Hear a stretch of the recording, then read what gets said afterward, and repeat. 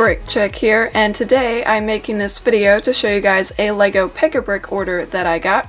So let's open up the package and see what's inside. Alright, I have my scissors here and I can just cut this open here. See what's inside, and here is my bag of pieces. Here's everything that I got in this order. All of these pieces are going to be used in my LEGO Dream House MOC that I'm currently building. I got 71 dark tan 2x2 tiles. I ordered 70, but I got 71. I don't mind that. I always love getting extra pieces.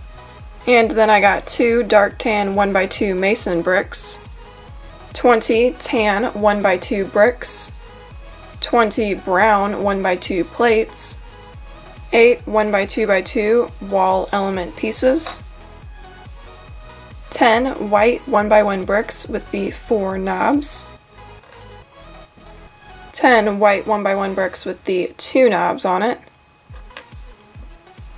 10 white 1x2 plates, and then 6 of these cool chain pieces.